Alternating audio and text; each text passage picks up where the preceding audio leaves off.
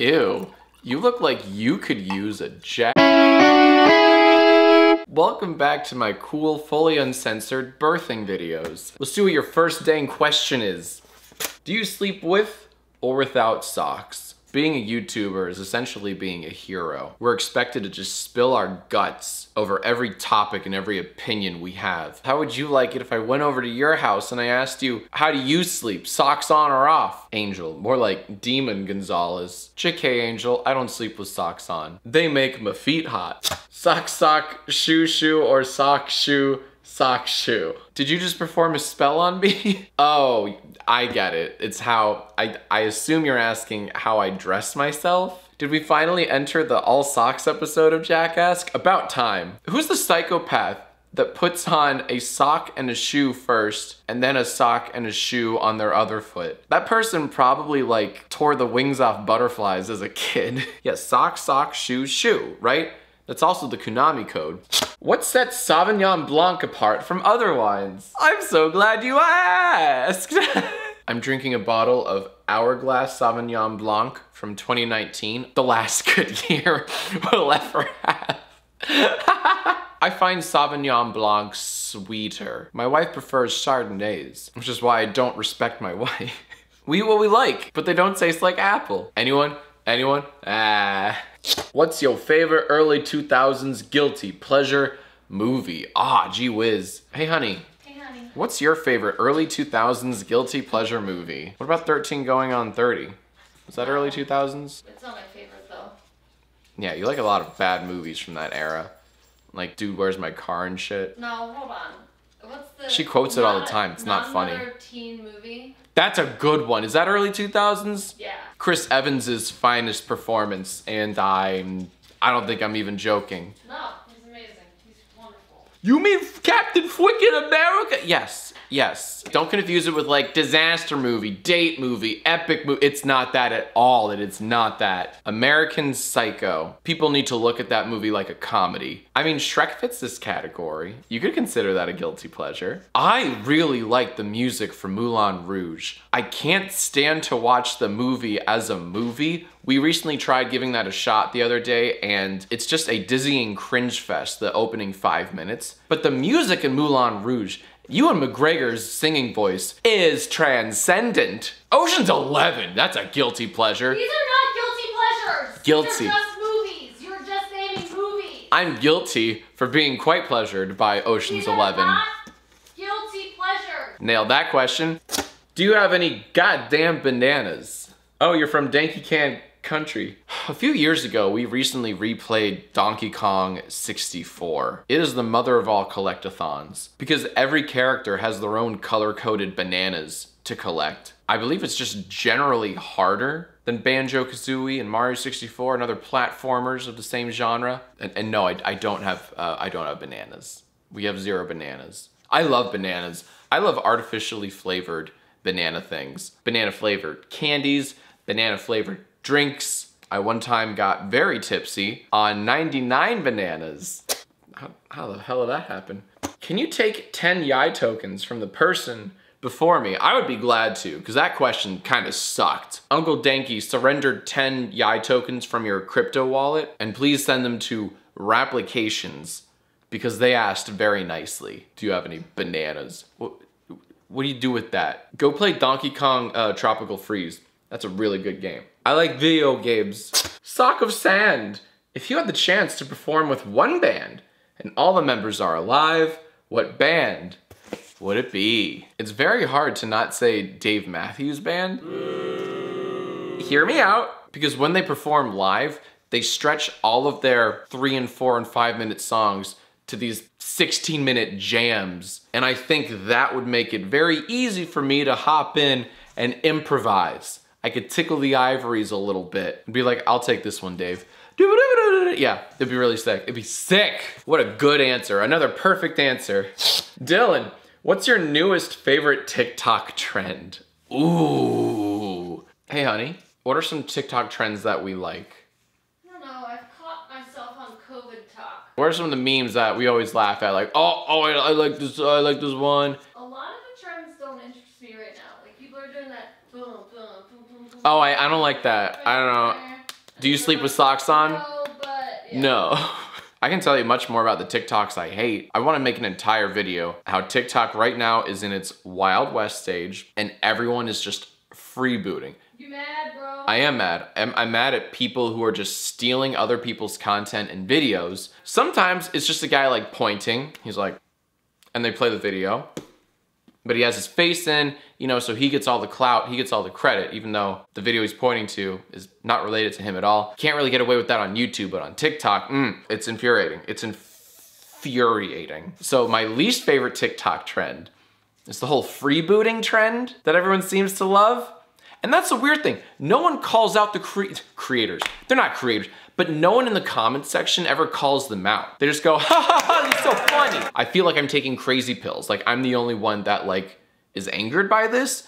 What is going on? I love TikTok, it's great. It's not problematic at all. Who doesn't love it?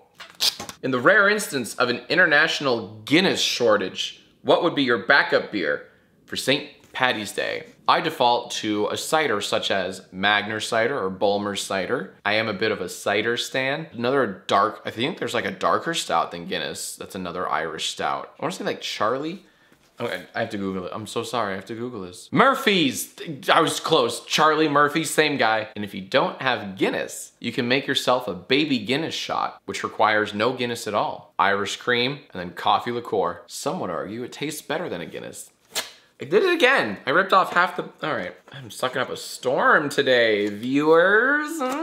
Will the scripted Yais and Jackask come back, or is the blind format here to stay? That's a very good question. I'm having a lot of fun bringing back older scripted Yais I've done years ago into the new blind territory, like the Walking Away from Explosions one, the Blind Roses Are Red one, but there is still much room for scripted material. Not so much scripted Yais and scripted Jackasks, but more like scripted sketches, skits, and shit posts. But when it comes to Yais and Jackasks, I think I'm staying blind. I can't tell you how hellish it was before the blind times. I was struggling like you wouldn't believe. I didn't like anything I was putting out. The blind format to me is a necessity. Just pop into the store, what do you want? You got any more Sauv Blanc? Did? I'll take some Dunkaroos. The comment section in my previous Jackask is full of people letting me know that Dunkaroos are allegedly back. So can you get me like a crate of those? Can we get some hint waters? Apparently there's like a shortage of hint waters, and maybe a pack of Trulies and some White Claws to wash down those hint waters. I'll Venmo you. Matt H. Bear, if you could pick a YouTuber to be the next host of Jeopardy, who would it be? Just to be selfish, I would love to be the host of Jeopardy, only so I could mispronounce all of the proper nouns. I really want to Dr. Steve Brule it. I think any YouTuber that begs for likes and people to subscribe should be the host of Jeopardy, just so they can open and end every episode with a hella cringe, smash that like button, hit that bell. I would start watching Jeopardy again. But also I still nominate me just so I can mispronounce everything. Unintentionally, I just don't know how to say a lot of shit. This river is in the region of oh my God, how do you say that? Are you okay with Danny Gonzalez naming his new dog Sunday? Oof, okay. I did hear about this. I guess I'm fine with it. Imitation is the greatest form of flattery. It is. It is. But you know what else you hate though? He freebooted Sunday! Danny Gonzalez, my wife and I agree. You freebooted our dog Sunday. I have a solution. Your Sunday versus my Sunday in the boxing ring. Only on Triller, we charge people 20 bucks for pay-per-view. We tape little boxing gloves. We call it Sunday versus Sunday, this Sunday. Danny, you can take my dog's name, but let's at least make a profit from it. Danny Gonzalez, this is an official call out. Sunday, if you could say anything to Danny Sunday right now, what would it be? What would you tell him? Hi, can we be friends? Sunday, no.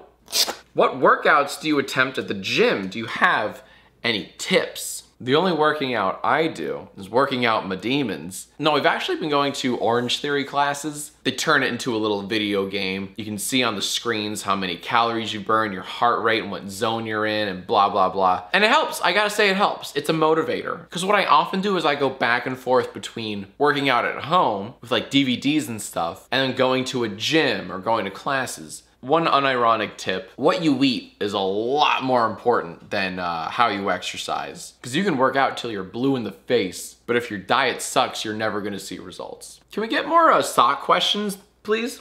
Do you have a collection of something? Like some people collect coins, you know?